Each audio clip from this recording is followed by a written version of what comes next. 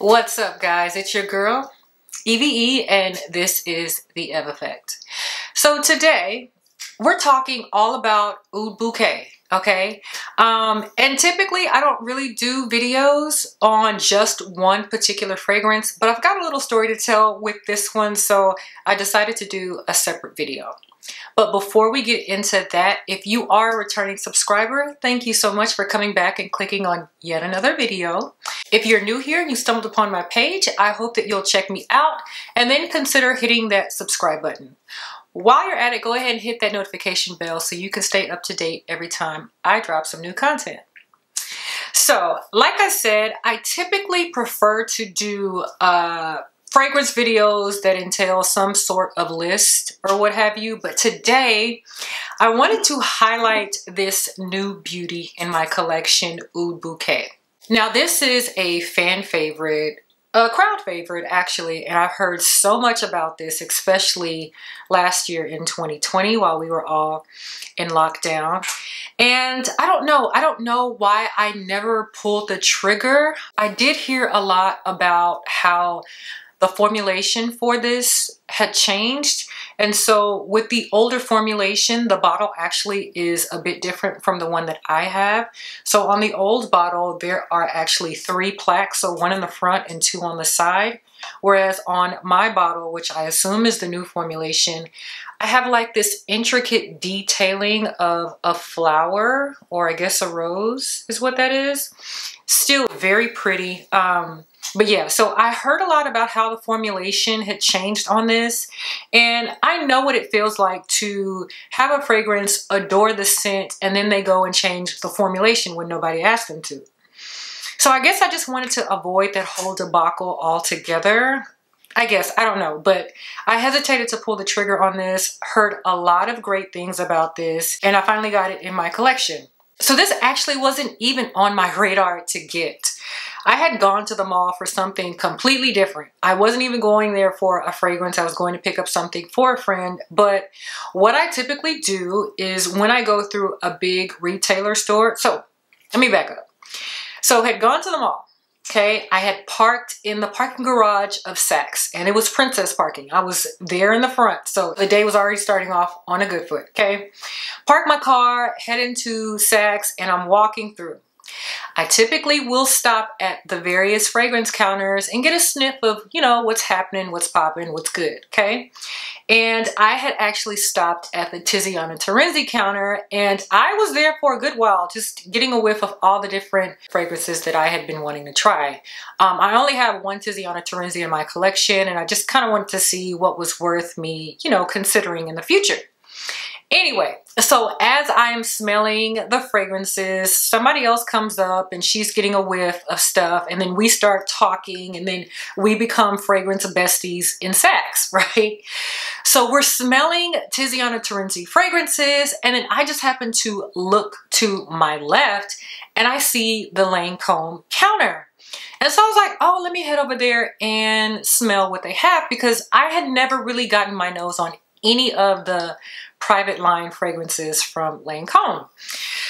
So I walk up to the counter, and then I see Oud Bouquet, and then I remembered, hey, this is a popular fragrance, rose and oud fragrance, so let me try it, okay? Now, I've said this before, fragrances smell different on paper than they do on skin.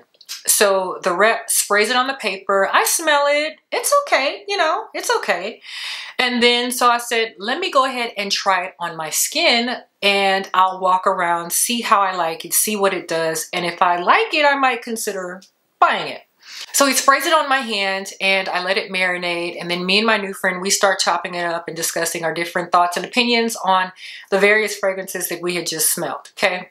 So as I make my way through the mall on this journey of what I was originally supposed to do, I am starting to get wafts and whiffs of this fragrance. And as I am making that journey, I literally got stopped 3 different times, and they're asking me, what are you wearing? I remember the last time that I got stopped, I was passing by the Gucci store, and so typically by the designer stores, there's like long lines, and I was kind of close because I was trying to avoid people to my left, so I'm to the right, so I'm closer to the line. And so I'm walking past the line, and as I'm walking, this guy shouts out, "Man, you smell good." I turned back. I was like, okay, I think that's confirmation that I need to go ahead and get this fragrance, okay? So anyways, I do what I need to do, and then I make my way back to the other side of the mall, back to Saks. So I decide to go ahead and pick up Oud Bouquet because I do realize that this is not as easy to get anymore either, even though this is a newer formulation. I decided to go ahead and buy it. I liked it enough on my skin after it had marinated for a while. Plus I got compliments, and a little compliment never hurts nobody, okay? I feel like that was my confirmation to go ahead and get it. I will say that this is not the one that caught my nose and made me fall in love at first sniff. This isn't it.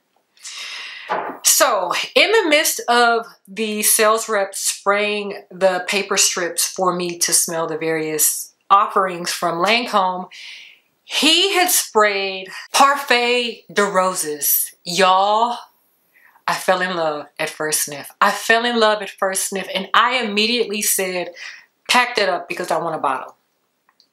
And then he hurt my feelings when he told me, unfortunately, we don't have any more, okay? And I want to say this is discontinued as well, or it's about to be discontinued. And I was like, what?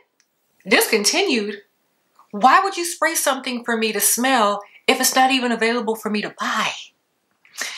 So I'm whining a little bit, and I'm like distraught because I truly love this fragrance. Sprayed it on my arm. I'm loving the way it's coming off of my skin, and I was like, I gotta have it. And he was like, let me look in my system and see if it's available anywhere, like in the warehouse or anywhere, okay?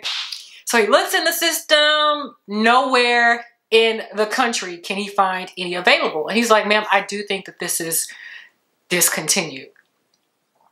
Hurt my little heart, and he saw the look on my face, and he was like, I'm so sorry. I did not know that you were gonna like this much. I just wanted you to smell the different available options that Lancome has. And I was like, okay, well, if there aren't any more, can I buy this sample off of you? He said, I don't think we could do that. I said, I am willing to pay whatever retail is, even though the bottle wasn't full. It was about 3/4 the way full, but I was willing to pay a full bottle price for a 4th missing bottle, right? He said, ma'am, I can't do that. And so my little feelings were hurt. They were hurt. He saw that. And my new friend, she was like, oh man, you got to make it up to her some way, somehow, some way. Okay. So he was very, very sweet. He tried to accommodate as much as possible by looking to see if he could, you know, fetch it for me someplace in the country. And unfortunately, to no avail. So he went ahead and made me some samples, some to-go samples, and I'm so glad that he put it in the sprayer versus just the little things that you just screw the top off. I do not like those, okay? So he made me 4 samples. I've already gone through 1 whole vial of this, but these aren't very big anyway. So I was happy that he was sweet enough to even make me 4 of these. Typically they only give you 1, but he made me 4 of these. And yeah, I fell in love with this fragrance as soon as I smelt it. And it's so unfortunate that Lancome discontinued this scent. I don't even know when this came out, but y'all, this is so good. This is like a sugary sweet rose, okay? And almost kind of like powdered sugar rose. And to me, on my skin, it's not cloyingly sweet, but it's sweet. Okay, it makes me sweet enough to eat. Y'all, I love this so good. And it's a little bit powdery too. I love this so much. And I hate that I cannot find it. I hate that I cannot find it. And you best believe when I went home, I went looking and searching myself to see if I could possibly find a bottle, but it's discontinued. Yeah. So Parfait de Roses was actually my favorite. And then Oud Bouquet was the second runner up, but this was actually the last bottle that he had of this. So I went ahead and scooped her up. She is a beautiful rose oud combination. I want to say there's like praline and vanilla in this. Let me pull up the notes. Okay, so for the notes, all it lists, and I'm looking on Fragrantica, all it lists is oud, praline, vanilla, rose, and saffron. And so this is not a safe blind buy, guys. I would not say that, even if you like rose and oud, I would not suggest that you blind buy this. Go and smell this first, because I do feel like it is a strong oud rose combination presence. But it's sweet. It's really sweet too. So I would say test this out. Like, I'm not even going to say blind buying is an option. Test this out first before even considering buying, which I am glad that I didn't pull the trigger on a blind buy last year, even though I heard a lot of rave reviews about this. I'm glad I waited to at least get my nose on it before pulling the trigger. But it's a beautiful fall scent. The lasting power is amazing. You won't have any performance issues with this. The sillage is amazing. I mean, it gets 10 out of 10 really for performance from me. You don't really need to top this up. I would also say watch out for the trigger. Like I said, it is a heavy oud rose combination. So I don't think you need to do the most for this to give what it needs to give or what it's supposed to give. This is going to do you just fine if you go easy on the trigger, okay? If you're disrespectful like me, you don't have to do the most. Not with this one, okay? This is the new formulation. I do not know what the original formulation smells like. I've heard that it's much sweeter, much more potent than this one. I don't know, but this one is good enough for me. So I'm happy with it. I'm glad I finally got my hands on it. I do want to share 2 other samples I was able to get. And this was on a separate visit. And this was actually at Neiman's that I got to sample a couple of others. And I will say that this particular visit, I didn't get the most pleasant interaction, and probably because I wasn't making a purchase this particular day. So I was only able to smell santal cardamom and then jasmine marzipan. Now, I love the note of cardamom. I love the note of sandalwood. But in this one, it's a little bit too spicy for me. In my opinion, there's way too much cardamom in this one. It's not really balanced out with the sandalwood. It's super, super spicy. And I don't know. I really need to wear this. I haven't been able to wear this. And these are the little tubs that I am not fond of, because you can't really get the feel of how a fragrance plays on your skin by dabbing it. You really need a sprayer. So I need to get a sprayer so I can offload this into that and then just test it out just to see. But off the card, off of first sniff, it was really spicy. And I think it's just a heavy dose of that cardamom. And for me to like cardamom but not really like it in this one, I just feel like it's just too much in this one. But I am going to give it a proper wear once I get it in a sprayer atomizer.